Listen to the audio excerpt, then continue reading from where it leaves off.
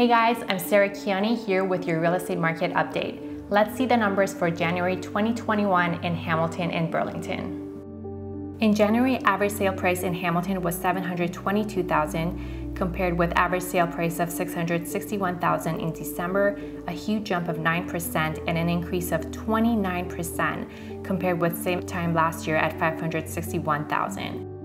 In Burlington, January average sale price was $982,000 compared with $961,000 in December, a month-to-month increase of 2%, also an increase of 18% compared with same time last year at $832,000. Now let's look at average days on the market. This is the time it took for the average home to sell. In Hamilton, this number was 20 days in January compared to 35 days in the previous year, so homes are selling a lot faster. In Burlington, on average, homes took 22 days to sell in January compared to 27 days a year ago. Now let's look at months of inventory, which is a very important number in analyzing any real estate market. This number typically tells us if we're in a buyer's, seller's, or a balanced market.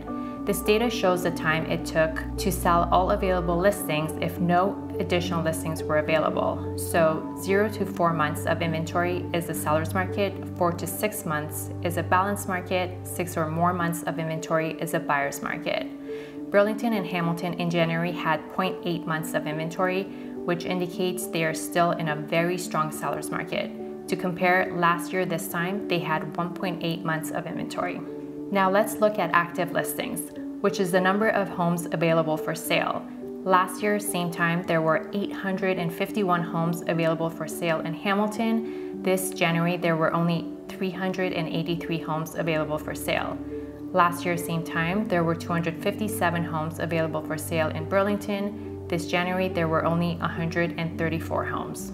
As we can see, the number of homes available for sale has dropped dramatically. In fact, I've never seen inventory levels so low, and this has been the main cause of prices going up by so much. So if you have a home to sell, or if you have a property and you're thinking of selling, right now is definitely a great time to do so.